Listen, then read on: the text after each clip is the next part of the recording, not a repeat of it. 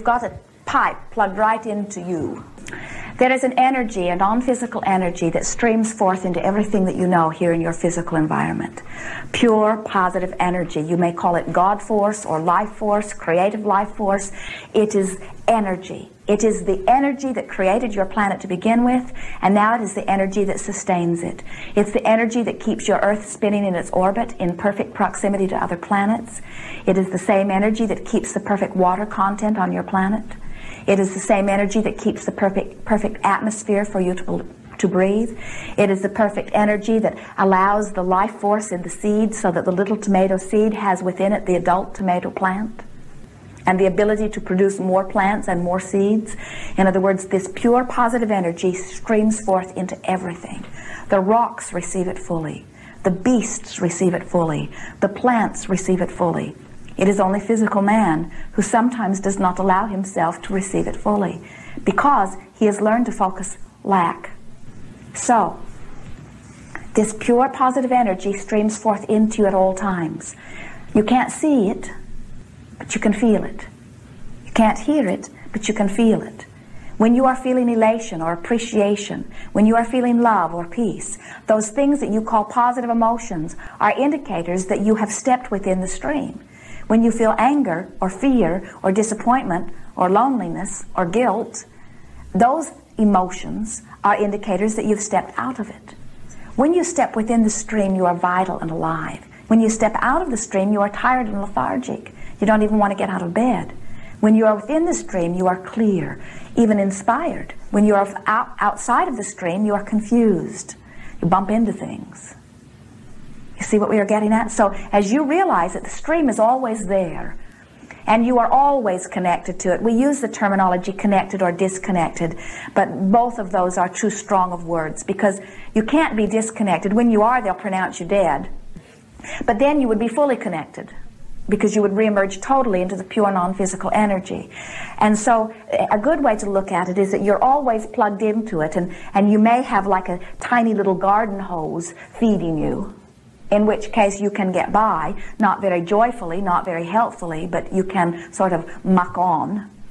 Or you can begin to appreciate, to begin to look for positive aspects, begin to look for reasons to feel good, and open that hose wider and wider and wider.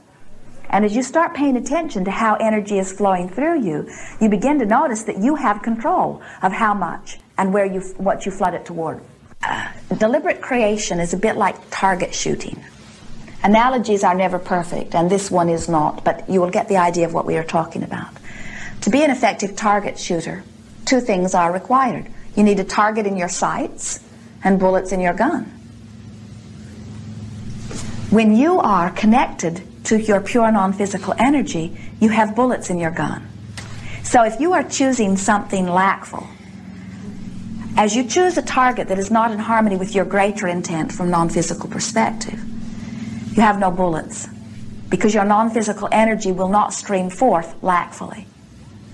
So one takes care of the other, doesn't it? As you begin to choose targets of appreciation, as you begin to look for reasons to feel good, as you begin to talk more about what you do want and less about what you don't want, you begin to feel more of this energy flowing.